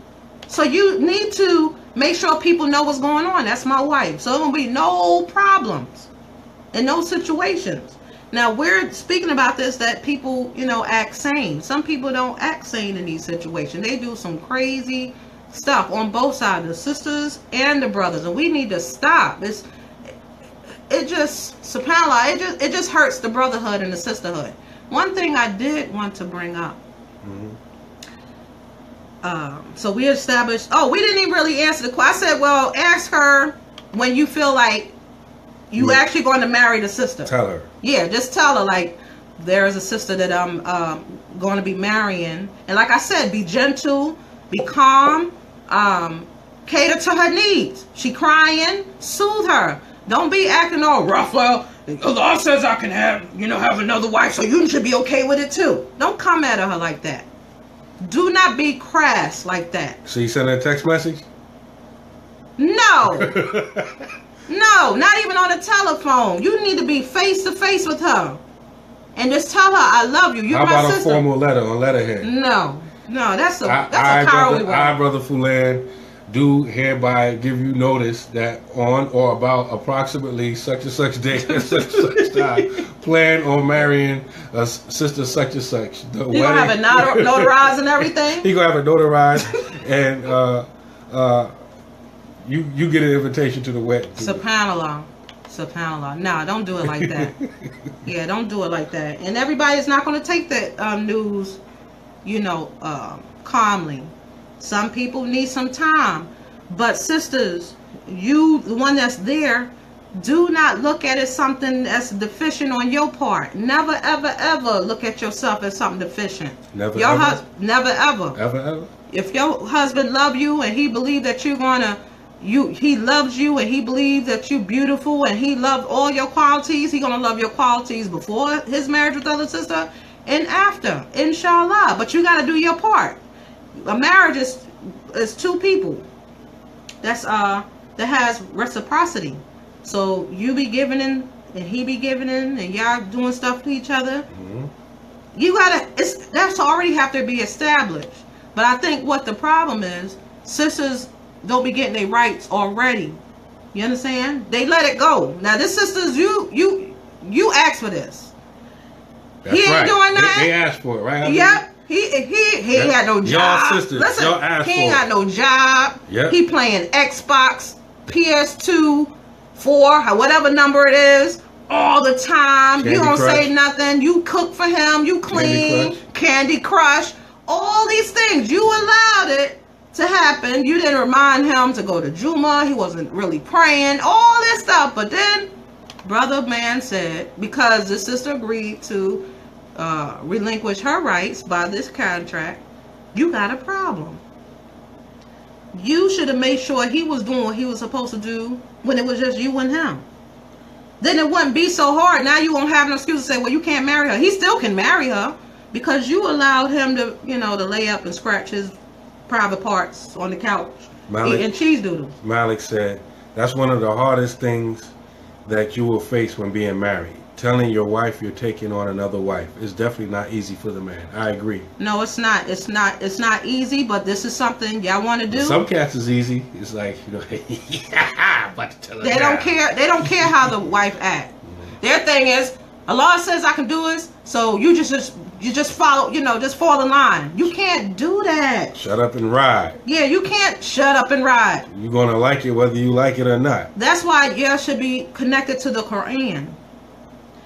Y'all relationship, y'all marriage, that Quran is the basis. It's the foundation. That's the foundation. If you don't have that, you're going to have issues. And this does not lessen the blow, because women are different. We're emotional. We're jealous. But if you got that Quran and you're connected to it, you know Allah will not do anything to hurt you, allow to hurt you in regards to his book and his laws. You got to trust Allah along with believing in him. You can't just do one without the other. You got to trust Allah. And sometimes the brother ain't going to do what he's supposed to do. So you got to make dua and be patient. And ask Allah, well, Allah, I want this brother to be, I want this brother to do what he's supposed to do. Can you allow him to do what he's supposed to do? And make dua and give a gentle reminder to him and say, you're a man. You know, men, you know, has a responsibility. He's the protectors and maintainers of the women. Allah gave you this status. So there's certain things that you have to put into place, that not because you are entitled, not, I won't say entitled because you did something, but because Allah put you in that position. And you should be a reminder to him to not to be lazy and, you know, slacking off and stuff. Like, men these days are not men. The men that I'm seeing now are not men as before. You know, they were proud to work, take care of their families, and, you know, doing hard work. Now, well, some of y'all women ain't women these days either. Nah, it was like, well, she got to pay some bills. She got to do half. I mean, y'all women ain't women either. We ain't got to pay anything. Y'all women ain't women either. I know, some of us ain't I'm just doing what y'all sisters do. Yeah, every time, you know, a brother criticize sister, they don't deal with the issue. Y'all men do the same thing too. So us men ain't being men. Well, y'all ain't being women. Right. And so the brothers are not being men by acknowledging that they have responsibility. You are supposed to take care of all the bills. All the bills. And the household, that including the, you know, the roof over your head, the food. That's your responsibility. Don't make that sister feel she got to do anything. That's not her responsibility. But if y'all have... Yes, it is her responsibility. Why? Because I said so. No. But if y'all have an agreement, well, babe, she may have a job. These days and times, there's hardly any sisters that are not working. That's like a common thing now. She may be able to take care of the bills, and she may be happy to do that just because she's looking for sadaqah. So she's like, well, I'll take care of it. It's not a burden. He ain't forcing me. Alhamdulillah, because you're helping the household, and Allah will reward you for that. But the brothers better not get another wife. All that, alhamdulillah. I know, right? So you gotta, you got to purify your intentions. Why are you doing this? You doing this to please Allah? Yes, that should be your priority. Pleasing Him, the husband, is to please Allah. Alhamdulillah, as long as everything is halal. But just be honest with yourself. You know, I'm doing this for Allah. So regardless of what happens with him and him getting another wife, that shouldn't constrict what you're doing on your end. Because that's your marriage. That's your foundation. And people like to point the finger like, we didn't work out because this person came in. No, you didn't work out because you didn't fortify your marriage and make sure everything was going smoothly. And concentrating on that. Because if you were doing that, you wouldn't have time to think about what he's doing on the other side. Now, the only thing that, in my opinion, that sisters should be concerned with is that when he is marrying, given the time that we're living, he got to take a test. I'm sorry. You got to take that STD test. What's your proof from the Quran and Sunnah? What's the proof? Defect. You want no defect. Because it's obvious why I want her to have him to have the test. Her and him. Okay? And you need to know her background. This is with anything, even if it's a monogamous situation or polygynous situation. You want to make sure that person is chaste and they weren't out there doing their thing, because that's putting you at risk. We live during some interesting times. You got people. I always recommend when people get married to get tested. But I got to be honest, a lot of people that come to me for a marriage, and tie your camel. That's right, man. You want to get tested? They don't want to get tested. It's like you would think diseases don't exist. Like, you know, it's almost like they ready to jump each other's bones right in front of you. Right. Like you know, we got to do it now. Well, how long it take for the test to come back? I know. Like, you're not concerned with that. Like, She may have something. I know we live in the days that's medicine and to keep down the T count, whatever it is that people suffer from. There's a cure for everything, but that don't mean you got access or knowledge to or about the cure. And I feel that is very inconsiderate of the husband part, saying, "Well, I ain't gotta get tested."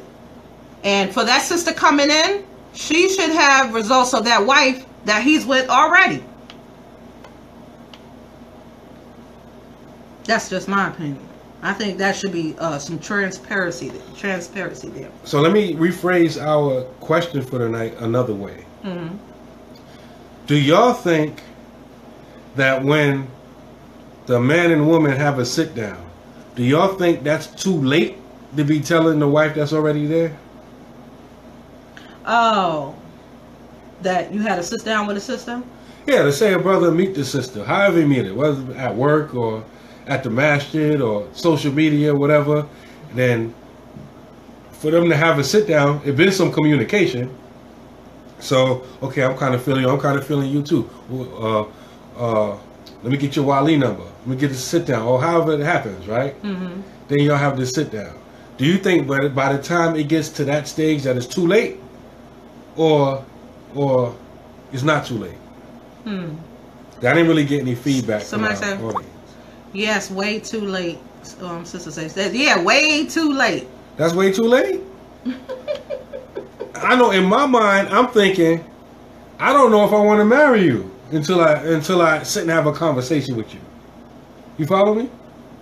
You follow me? Yeah, I'm wrong. Or you reading the comment? Yeah, I'm reading the comment.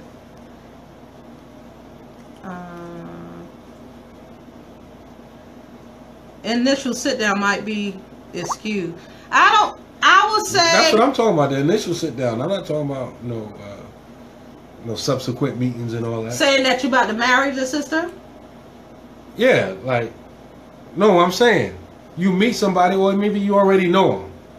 Then all of a sudden y'all start talking about marriage. Mm-hmm. Y'all never had a quote unquote sit down yet, a serious conversation about it.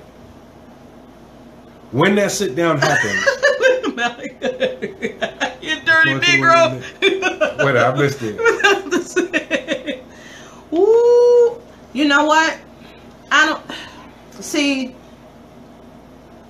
I feel, and this is just because of my experience. I'm a veteran. I don't think it matters, but I think he should say something when he knows he's going to marry, because he could have a whole bunch of sit downs. He ain't got to be sit down with one sister. He could have multiple sit downs with sisters, but it doesn't mean when they get intended. So that's what you mean when they intended, because the sit down don't mean you intended yet. Right. If he's not intended, I'm talking about before intention. Before intention. Because in my mind, well, this is, I don't know. I'm old school. You know. Maybe some people get intended. They ain't never met each other. They get intended on social media. Yeah. One inbox and they intended. I don't know. It depends. I guess it depends on how long they've been talking and knowing. Like, y'all want to. Well, Hen, you want to know at that initial time your husband said he was talking to the Wali of a sister. That initial time, that's when you want to know. Is that what you mean? She said, "Tell me." After the second glance, that finesse greeting. She said, "Tell me." Okay, she said immediately. I don't agree. Because it's like putting you on that roller coaster. Okay, he met a sister, and you all anxious, and you know all types of stuff be going on, and then he's like, "Well, I'm not marrying a sister." Ooh. You know, like I don't want to know. I want to know when if you about to do it, not when you're about to do it, but you know in your head, I'm going to marry the sister. That's what I want to know. She want to know before you think about it. So, remember what you just said, right? You don't want to know, right? Woo! So I'm about to go on about 10 sit downs. Don't worry about where I'm at. I don't want to know. Hassan is funny. He said she want to know before. We don't want to be left in the dark. You know what I'm saying? Like, y'all marriage, y'all gotta be able to communicate. That's another thing. A lot of people don't know how to communicate. They don't communicate in the marriage. So when something like this comes up, it's like, oh my goodness, you understand? Mm-hmm. But if you have already talked about it, joked about it, let it marinate and things like that, the blow won't be so bad. But don't make every conversation about polygyny as if you're trying to prepare that person. Don't do that. You got to have more finesse in that. There ain't no way to prepare for it. It's no finesse. Just, you need to learn the rights about it, because you, brother, is the one that's getting into this. So you the one asking for this responsibility. So it's not so much her, it's you to make sure you're doing what you're supposed to do. Brothers don't have no finesse no more. You got to be making sure you're doing what you're supposed to do, and don't be doing it robotically. Well, I don't have to tell her. And then you talking to the sister, then you marry the sister. Well, I didn't have to tell you, and your wife find out, well, I didn't have to tell you in the first place. Like, that's very crass. You know what I think a good rule of thumb is? What's a good rule of thumb? When you at the point where you gotta hide your phone, the sister, you got the sister number saved, but there's no name with it, or you got some secret name, and you doing all that sneaky and all that stuff, you waited too long. Yeah. When you got to start lying and being sneaky and deceptive, you waiting too long. It's going to come back on you. And sisters, stop spying. Say he did tell you. Don't spy. Don't be looking for stuff. Don't be looking for stuff on her to disqualify him. Because if it's something with her, it's going to be somebody else that he's going to look out for. So don't do that. Have good intentions. Give her a benefit of the doubt. Nobody's perfect, but if you want for your sister what you want for yourself, and you're sincere about that, ask Allah to give you that. Say, I want a situation where it's no fitna and all. That's what you go to law for. You make dua, and it'll help to have have companions around you that can let you know, like, hey, sis, whatever. If someone to cry to, you're going to cry. You're going to be mad. Let it out. But try to not do that around your children if you have children. And, don't let yourself go. And you're just like, I don't care no more. I want out of this. That's not a reason to get out of your marriage because he want another wife. You be feeling that way, but it's not really a reason. You just need some reassurance. That's what it is, because it's that fear that someone is coming to get something that's yours. Nobody can take anything from you unless you allow it. That's your husband as well. So love him and treat him kindly. And if he's doing what he's supposed to do, loving you and treating you kindly, it's all good. While you about to read that comment, I have some advice for the brothers. Mm-hmm. You married. You may marry this other sister. You should set some boundaries. If you're going to be communicating, you may say something like, listen, I'll be at home, around such and such time, whatever, my wife, whatever. Don't call me that time. That's what time I'm spending with my wife. Mm-hmm. No, teach her how to respect your wife that's already there. Mm-hmm. You understand? Mm-hmm. Teach her how to respect your wife that's already there. And then watch and see if she does that. Because y'all women got a way of doing stuff. Like, in the Jahiliyyah, like, say nobody's Muslim and you got a girlfriend, like, a woman would leave her underwear at your apartment. Somebody can see. Muslim sisters got a way of doing that in a halal way. What's a halal way? Sending a text message or inbox or whatever with a whole lot of hearts and kisses and emojis. Just want to know if you woke up for Fajr, Habibi. Right? That type of stuff. The phone ring, you by side of the bed. Habibi, who this? Well, that's my attendant. I told you. Or Habibi, heart smooches, kisses, all that kind of stuff. His sisters know what they be doing. SubhanAllah. Jenna said, I personally want to know. She said she want to know as soon as he's thinking about it. We need time, let's say, especially if there are children, because our lifestyle is going to be drastically changed, especially if there are children in the home. We need to process the application of this new lifestyle, and there needs to be time to adjust. What type of adjustments are you asking me to make? What are you thinking of the division that's going to be? How do you think we should prepare for the children, etc.? I want to know as soon as you think about pursuing it. MashaAllah. That's your opinion. Alhamdulillah. Everybody's different. There's no right way or wrong way. Right. But the point I want to drive home. You know your spouse. You understand? You know how they are. So Sister Jenna said this is how she want. She need to make that clear with him. And he should understand this. This is how she is. So he should act accordingly and come to some compromise. He may say, well, I'm not going to tell you, because he don't have to. I'm not going to tell you right off the bat. But if it seems like it's going there, then I'll let you know. But me telling you, I don't want you to feel like anything is going to change between us and things like that. So there's got to be some conversation that's going on when he let that cat out the bag, so that people can prepare for it and things like that. But don't look at it as something's going to change on your end. Only thing that's going to change is he's not going to be there every night. Now, as far as the time, what's the sunnah time?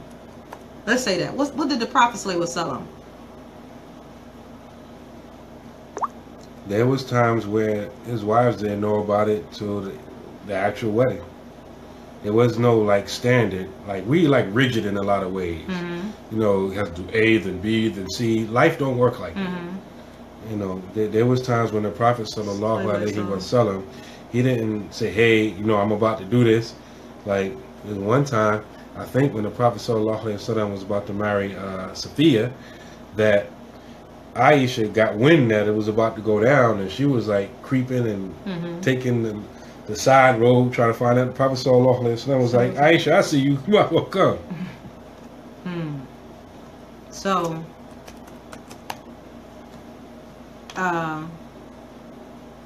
the time, it could be every other night. So that's the sunnah then. Right.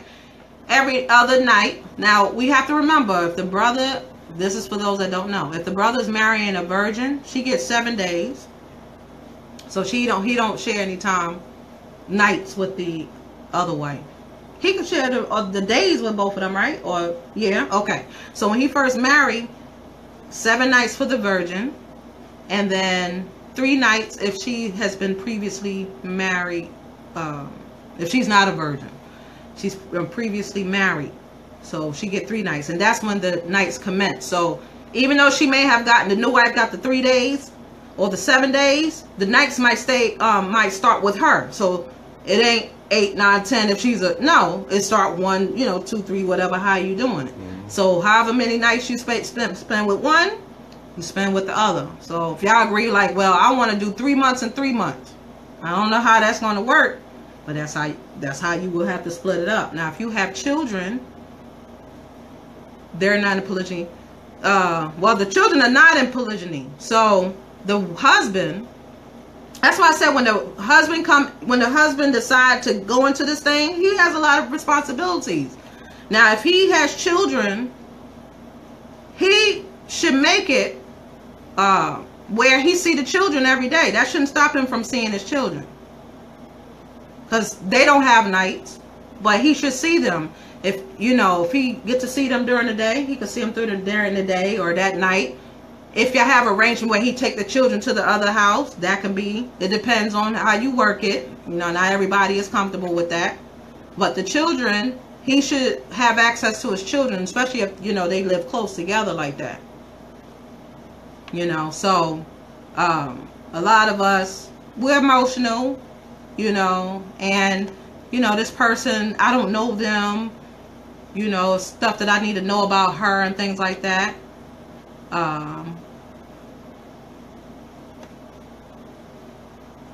We need to wind down.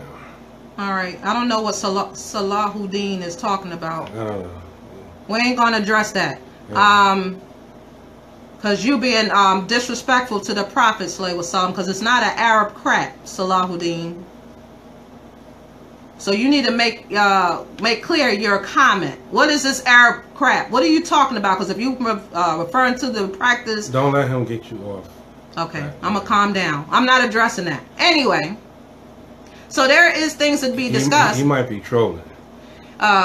There's things that you do have to discuss, and like I said, there have to be some communication that has to take place prior to it and while it's happening. And how you react to it, your children gonna react to it. Like Naeem mentioned about you making sure that the wife coming in respects the wife that he has already. Don't come in there, you know, bloated like you try to kick her out. No, that's her sister in Islam. She treat her as such. That's the respect that you treat her. No, I said that for a reason, because a lot of times you can tell how the marriage is going to turn out by the way people acted before the marriage. She said a year and a year. Right? You would say that, yeah. You follow me? And so, like, a lot of times brothers marry another wife, Mm-hmm. and every time he's at the other wife's house, an emergency always pop up. Mm. We need this, kid need that. Mm. Alhamdulillah. We need Wa to alaikum wind salam up. tabarakatuh. So, alhamdulillah. We Muslims, Hadi. That's all you gotta know. We Muslims. MashaAllah. Allah says, name us Muslims. MashaAllah. So, winding down, because we went over a long time. We Yeah, I just apologize. wanted to ask one question, and you give the whole daughter on polygyny and all that. It's your fault. Oh, so you want to throw it on me? Yeah. I think the audience need to know. I think it's Alhamdulillah. appropriate. Alhamdulillah, it's appropriate. See? But anyway, so you want to recap? No, you recap. I'm tired. Tired. So, our question is, when do you tell your wife you are getting married? Alhamdulillah, I think we've covered that. But we started off on what give the brothers permission to do so, and the conditions, and dispel the myths about the ayat that Allah addressed in His infallible book in Surah An-Nisa, Surah 4, ayat 3, and ayat 129. They do not, one does not contradict the other, doesn't abrogate or anything like that. MashaAllah. And so we just dabble into other stuff, but alhamdulillah. Yeah, I really, even though we didn't spend most of the show talking about what the title of the show is. Oh, here we go. He's a troll. Don't worry about it. I got it. Calm down. I got it. We didn't spend a lot of time talking about it. But I think it's something that you need to think about. Mm-hmm. Because, as Malik said earlier in the dialogue, that, you know, it's one of the hardest things to tell your wife. It's one of the hardest things for us to hear. Mm-hmm. Let me block this guy. Yeah. I see y'all, my wife and y'all about to get distracted and go to whatever. I'm not getting distracted. Let me block this guy. Because, you know, you're not going to talk about, he said beat it, dude. Yeah. He's a troll. Yeah. Mashid Atal, he acted black, so I don't know what they were saying. No, because the dude I just blocked, he said something about y'all blacks need to stop following the Jahili Arab culture. Oh, he was addressed. Oh, you know what? Yeah, I just blocked him. Alhamdulillah, he gone. I'm gonna have to block him too. So, you know, alhamdulillah. He said, tell the brother change it. That's what I say. Umar. Yeah, subhanallah. Salahu Deen, Nasru Deen, Salahu Jahiliya, Nasru Jahiliya. See, we trying to say something but wording it wrong. Yeah. So the first comment already alerted me, but I said, okay, maybe he don't know how to express himself properly. So trolls usually don't stop with one comment. So he came again. It's clear he's a troll. Yeah, I know. As African Americans, if you belong to that race, we're not real Muslims anyway. To certain demographic. But anyway, that's another show. Yeah. Anyway, let's close it up because it's 11:15. Yeah. I gotta go to work in the morning. Oh, that's right. I'm allergic to jobs. Yeah, he ain't got no job. Yeah. It's something that you need to think about. When's a good time? And I think a rule of thumb for me, because there's no specific time you have to tell, right? Let me back up. A couple of people ask the question, does a brother have to tell his wife? Your marriage has to be public. Yeah, you're going to have to tell him. I mean, the marriage is supposed to be announced. Right. So, I don't know how you're going to announce it and everybody knows you married, everybody except your wife that you already have. I don't know how you're going to do that. Yeah. Right? It's not supposed to be a secret. You know, so that's one thing. So, the point is that there's no specific time you have to tell. But when you get into the point where you feel like you got to start sneaking around and lying and being deceptive, all of that is against the sunnah and is going to destroy your present marriage. So don't let it get to that. When it gets to that point, then, you know, make it known. Alhamdulillah.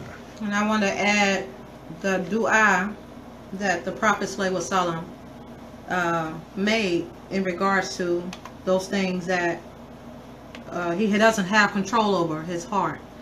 And in the hadith about the Prophet ﷺ, Aisha, may Allah be pleased with her, stated, the Messenger of Allah ﷺ used to divide his time between his wives, and he was fair. He used to say, "O Allah, that is my division with respect to what I have control over." That was the time and the maintenance. You got control over that, brothers. The time and the money is in your control. Do not blame me for what you control and over which I have no control. So he's asking Allah, don't put on me that burden. Don't hold me accountable for my heart.